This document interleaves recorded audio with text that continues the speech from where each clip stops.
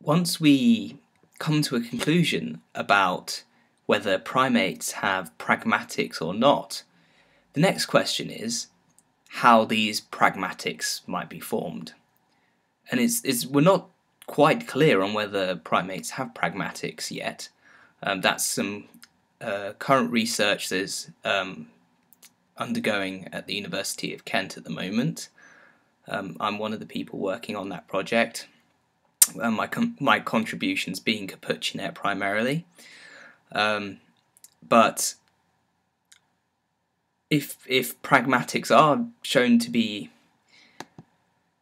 a mechanism through which black-tufted capuchins are responding differently to hiccup alarm calls in platform feeding contexts, then how is it that capuchins are able to make an association between a platform feeding context and the fact that a hiccup is more likely to be a false alarm signal? This is something that we have already covered in our first cognitive pragmatics video, and that we are returning to because we're now going to be demonstrating the hippocampus function in Capuchi-Net that enables it to learn new memory associations between items of mnemonic coding. So what do I mean here? Well, because hiccup activates several representations, this neuron here activates the felid representation, the snake representation, and the capuchin representation, one has to wonder how it is that a signal in the environment comes to represent something in the first place. There are two possible answers to that question, and that is A, that the primate learns the association, that is the connection between hiccup and felid, snake, and capuchin, or to summarize, terrestrial predators, is formed via learning during a period of strengthening of that connection.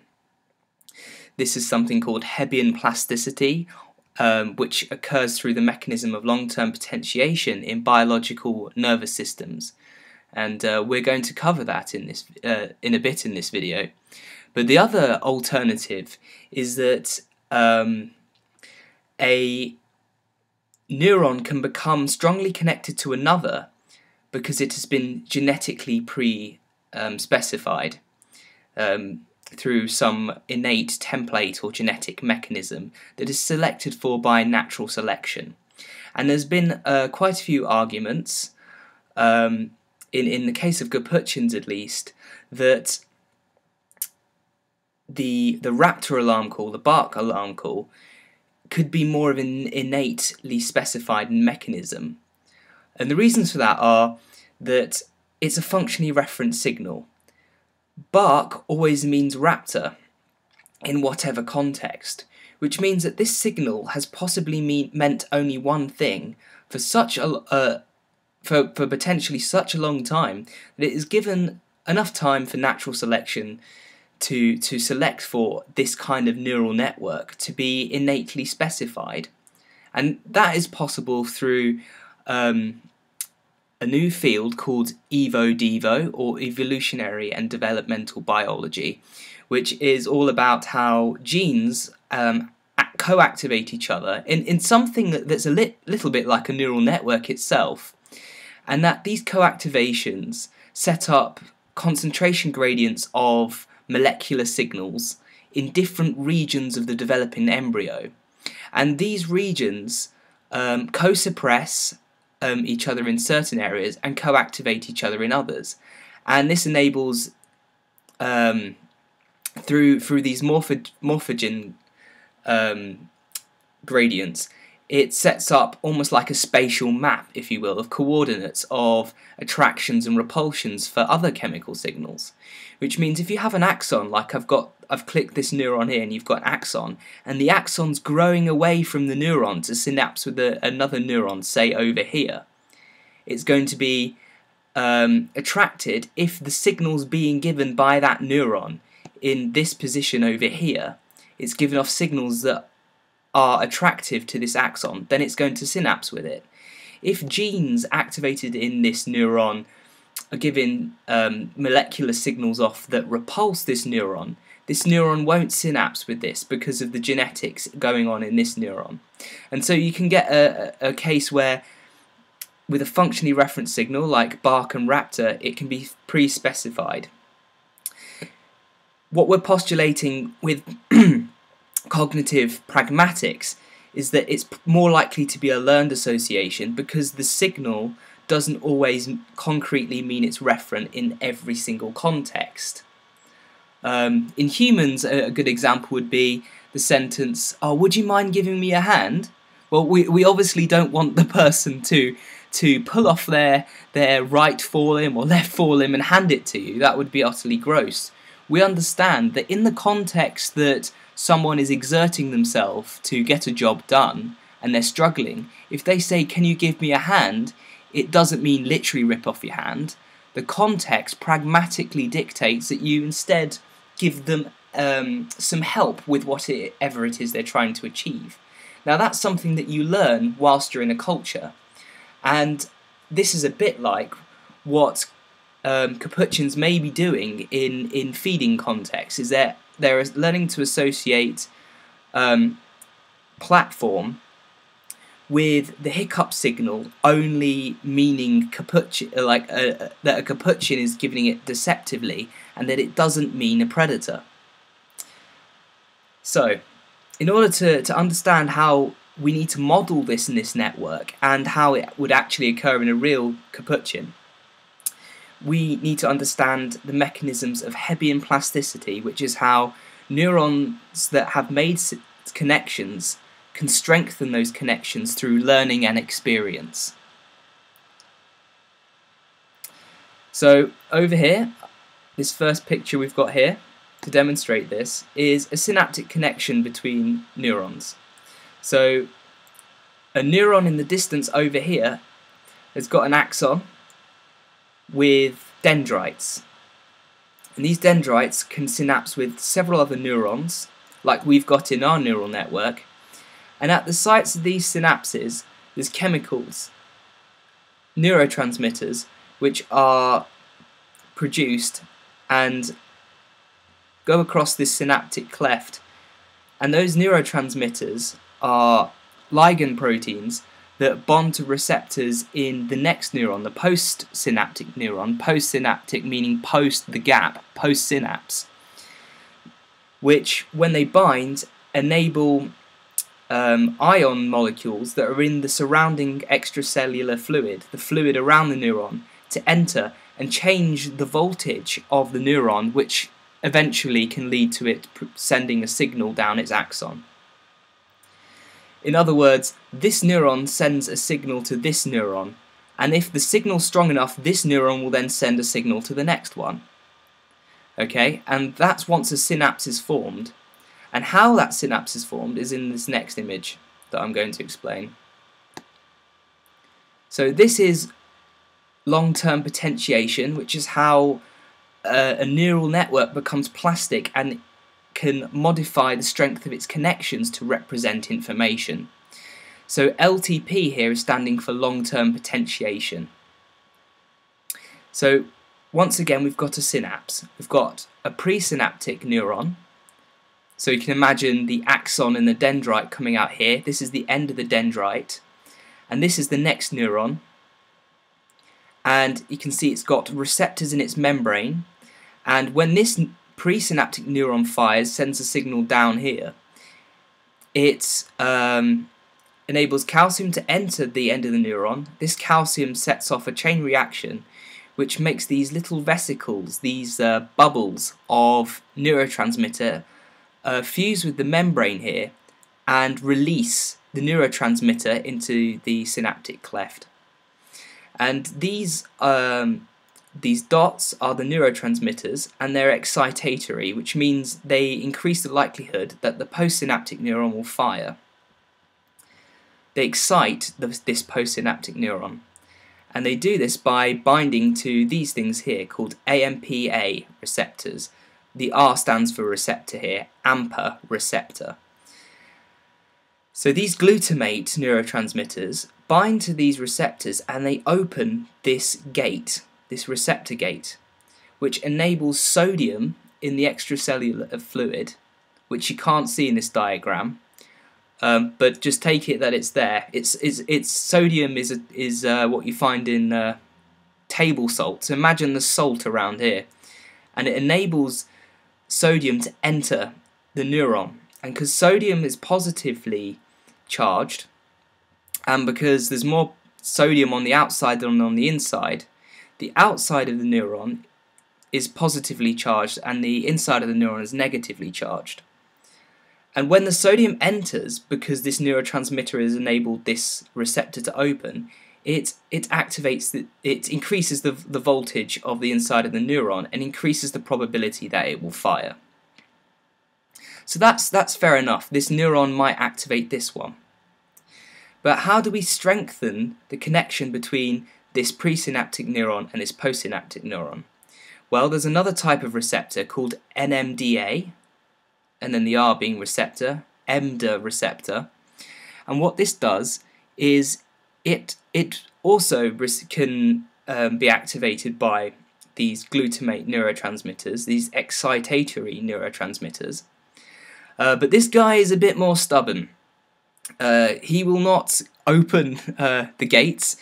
He's literally like Gandalf standing here going, "You shall not pass!" And the reason for that is he's actually got a magnesium ion on the inside of his receptor, which means this may bind to here, but the magnesium ion inside will not enable the glutamate to enter. Okay, but what can shift the magnesium ion out is if lots of these glutamate neurotransmitters are emitted from the presynaptic neuron, meaning that the signal going through here is very high, causing a lot of these neurotransmitters to come out. If that's the case, then the AMPA receptors will open and the voltage will increase even more in here. When this neuron is sending a lot of signals to the next neuron, the voltage will increase significantly. And when it gets up to a certain amount, the positive charge in this postsynaptic neuron will have an electrostatic repulsion effect upon the magnesium ion on the inside of this NMDA receptor. Because remember, positives repel each other. You'll probably remember that from playing with magnets as a child. But it will repulse the magnesium ion out, so it will open the NMDA receptor and enable the ions a calcium ion this time to enter. Now NMDA enables calcium to enter the cell, and when calcium enters this neuron cell, it triggers off a chain reaction by binding to another molecule called calcium calmodulin kinase 2, or CAMK2. I like the sound of that, CAMK2. And that will trigger the nucleus of the cell to make more AMPA receptors, which means that you'll need less activation in the presynaptic neuron to activate the postsynaptic neuron. And that's what you're seeing here. The calcium on this side of this diagram, the NMDA receptor opened, enabled calcium to enter, and that caused a chain reaction that increased the AMPA receptors here. Notice there's one here, and then post-LTP, post-long-term potentiation, we have more receptors, which means that this postsynaptic neuron is more sensitive to the signals of the presynaptic neuron, which means it's more likely to fire. So if this neuron fires, this neuron fires. A good way of thinking about this in a more intuitive way is thinking about revising for an exam. If I only revised a little bit, which to be honest is mostly the case with university students, but I didn't say that, no one heard me say that. But if you only revise a little bit, the presynaptic neuron only fires slightly, and it doesn't get to the point where this postsynaptic neuron can open its NMDA receptor, so it doesn't strengthen the connection. So I don't retain that information because these neurons don't form a network that can compute whatever it is you're trying to revise. But if I revise for a long period of time, this presynaptic neuron will fire a lot, and it will dislodge the magnesium ion from the NMDA receptor, and it will increase the weight of the connection. And so you will then be able to learn everything. So the moral of this story is, biologically, if you do your revision, you should be okay. Although, to be honest, I tend to blank in exams, and that never matters. But back to the black-tufted capuchin, it's all fair and well. We've just been talking about two neurons and strengthening the connections, but with Capuchi-Net, we're talking about an auditory signal, which would be several neurons in this upper area of the temporal lobe here. I'll highlight here. This region here will have several hundreds of thousands of neurons in it, and we're trying to connect them, the auditory neurons, which hear the alarm call, with semantic concepts, which are more likely to be here. We're dealing with way more than just one neuron. How do we get entire constellations of neurons to wire up, and in particular pathways of activation, which represent things as complex as predators, food, platforms, alarm call signals? How do we get that to wire up in such a way? Well, there is a specialized system in the brain called the hippocampus, and the hippocampus is named after the Greek term for seahorse, the ancient Greek term for seahorse. It's this region here, which is, if this is the temporal lobe, which I was just highlighting in the Capuchin brain, if you were to peel back the temporal lobe, you'll find on the inside of the brain the hippocampus. To be honest, I don't think it looks that much like a seahorse, but these neuroanatomists, they obviously don't get out enough to see seahorses. So we know that this region is important for memory function, and we've known it since the 1940s, when a patient called HM had epileptic fits, and to treat those epileptic fits they had this region removed, and whilst it got rid of his epileptic fits, it destroyed his ability to form new memories. So this is the guy you'd go and meet, and you'd say, "Hi, my name's Andoni," and he'd say, "Nice to meet you, my name's Henry." And then, for example, someone would slam a door, and he'd turn around, look at the door, look back at you, and then be like, "Oh, hi, I'm sorry, we haven't met before. My name's HM." And it would, this is a person who's trapped in the few seconds of online working memory. In the moment. He only lives in the moment. He can't remember anything from second to second. From about a minute to minute. And that's because he doesn't have the hippocampus. In fact, HM died, I think, in 2008, and he'd been studied by neuroscientists for so long that he had his brain donated to neuroscience afterwards. And you can actually find a video on YouTube of one of the great neuroscientists today, Dr. V.R. Ramachandran, doing cross-sections of HM's brain here for analysis. These are coronal cross-sections, so these are like horizontal slices through the brain. And about 100 neuroscientists watched this happening live, and it's kind of like in the memory of HM. It was quite bizarre. It was almost like a funeral, but this is what a coronal section looks like through the brain. And if this is like the wrinkly bit on the outside that you usually see, the grey matter, and then this is the white matter that connects all the cortex.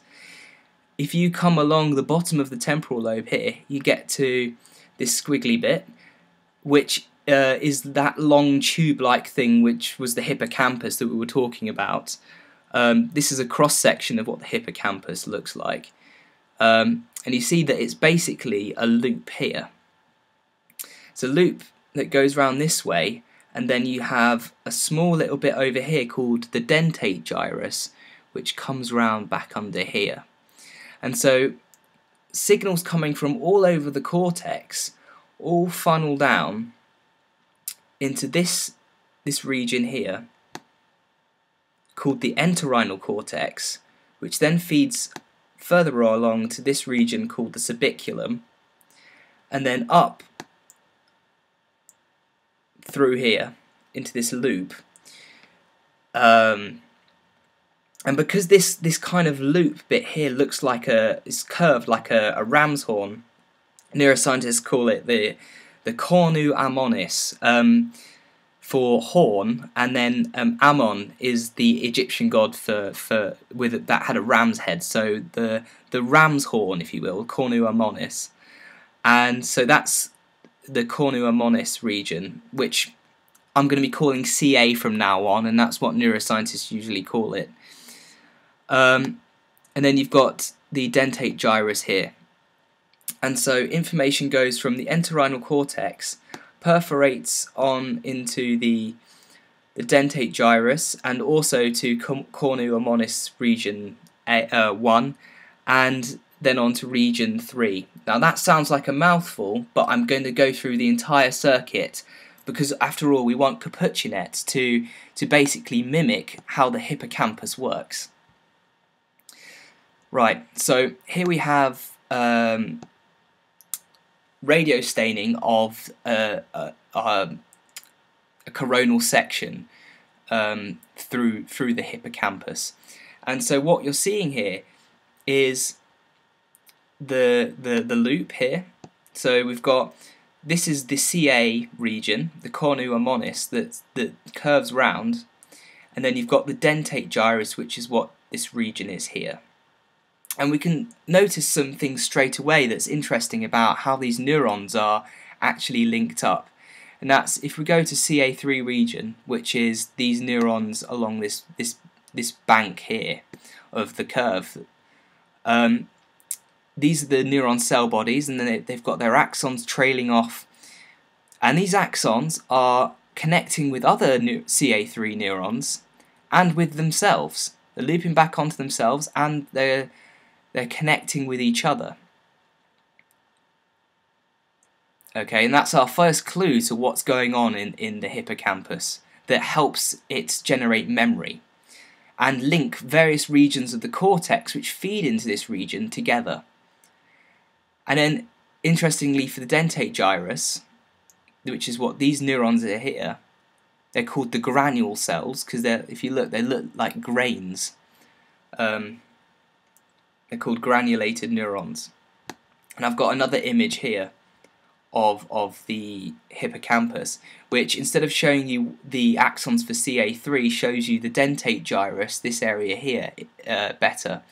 So in the blue here we've got the granule cell bodies, and then you can actually see the axons projecting away, the connections from the dentate gyrus back to CA3 up here. And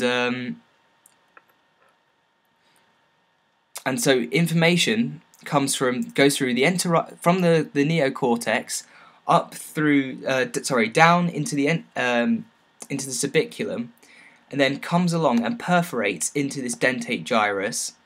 The dentate gyrus then feeds out into CA3, and then it goes back through the subiculum, back out to the cortex. And it's quite difficult to make sense of it all when it's like this, when it's all fuzzy and it's biology.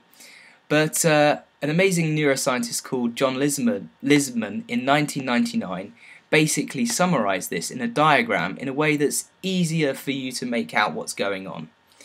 Easier, he says, when actually at first look to someone who hasn't done neuroscience, this might look a bit insane, but basically information from the cortex flows in this direction.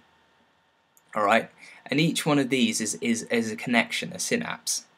So if you can imagine up somewhere in the cortex, you've got one region that's encoding a hiccup signal for the sound of the hiccup for the Capuchin, and in another region of the cortex you've got some neurons which are coding for a predator representation, for example, and that both of these are feeding down through here from the subiculum and interfacing with these light green neurons which are here.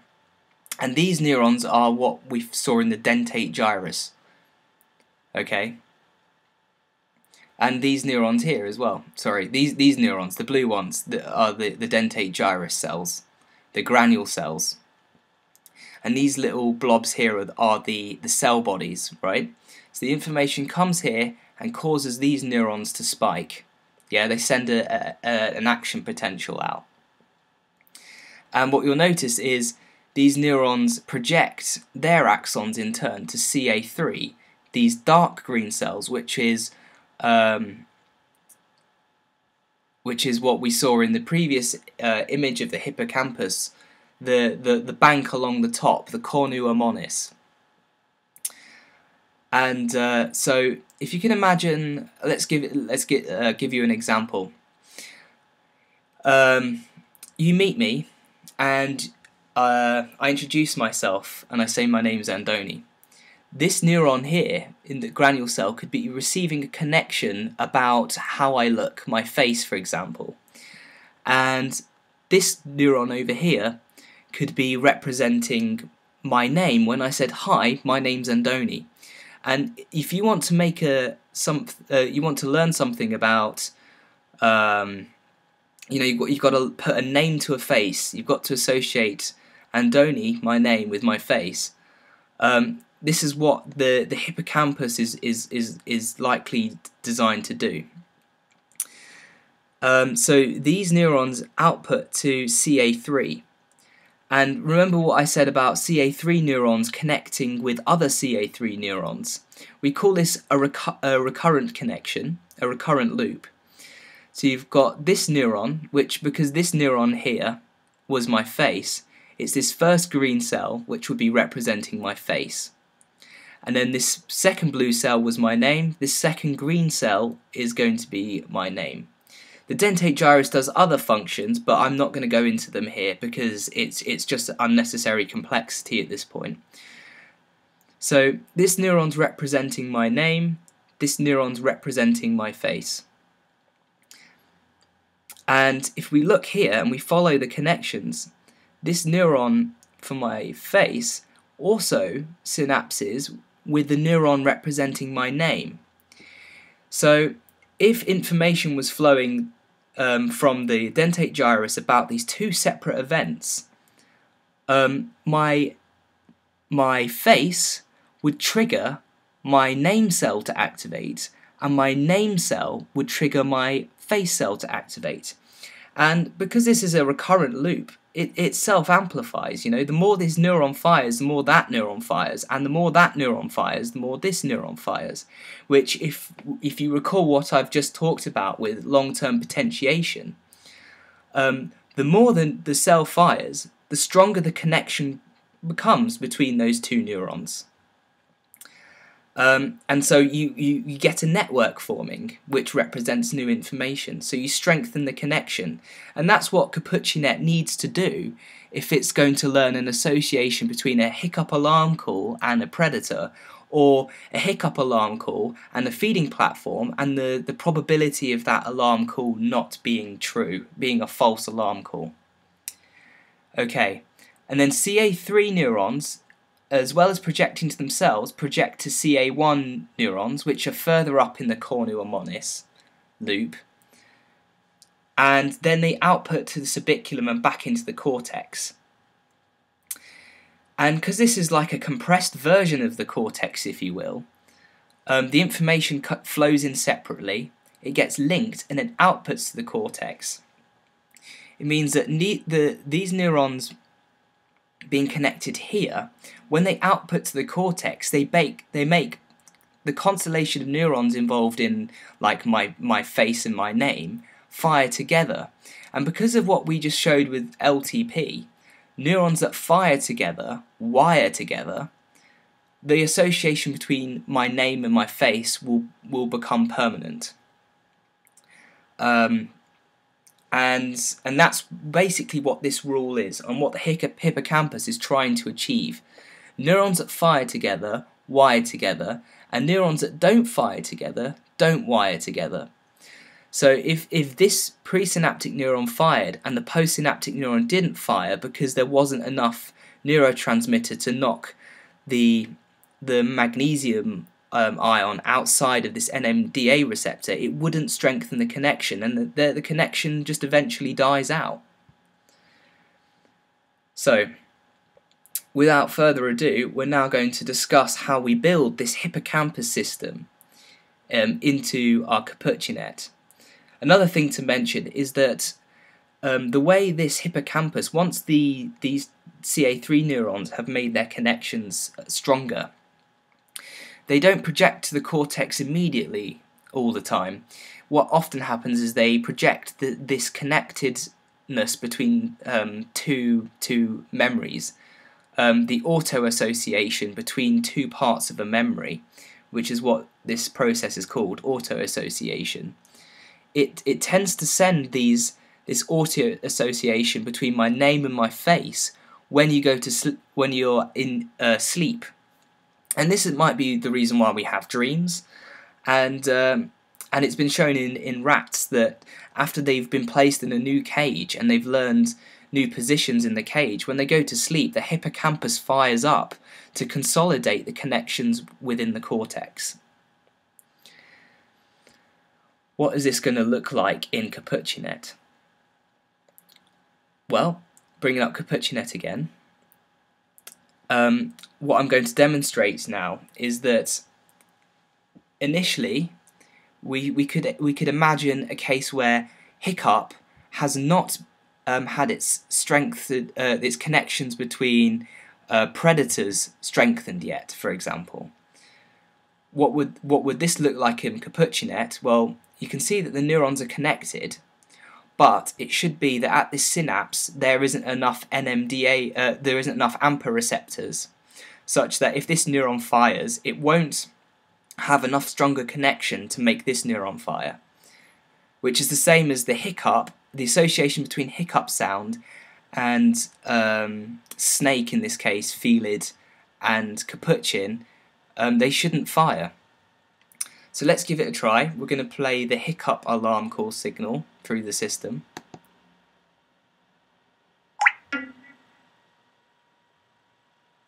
So there, we saw that the neuron fired and it sent the signal along its axons, but it didn't cause any of these neurons to fire, which is what you'd expect, because the Capuchi-Net, and in this case it's modelling a capuchin, the capuchin itself hasn't learned the association between a hiccup alarm call and a predator, right?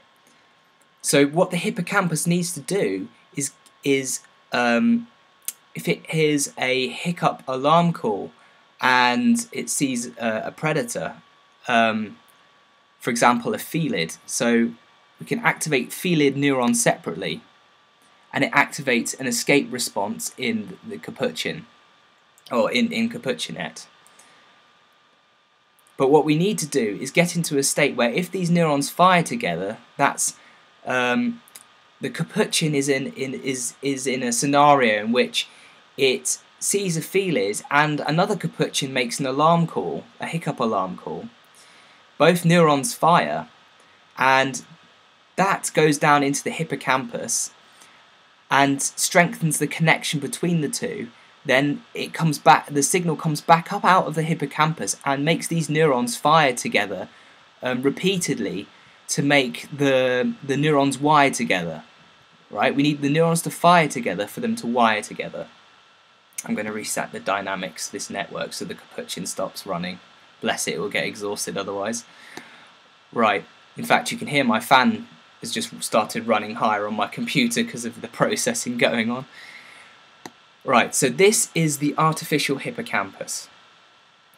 So remember, we had the dentate gyrus. All the information from the cortex flowed down the cortex, the outer layer of the cortex, and it went down into the entorhinal cortex and the subiculum, which is what these connections are representing here. Sorry, these ones here, like that. And then they enter the dentate gyrus through the perforant path, and then the dentate gyrus sends its signals, its representations, out into the CA3, the cornu ammonis area 3 region, via connections called the Schaefer collaterals. And so you've got hippocampus cells, the hippocampus CA3 cells.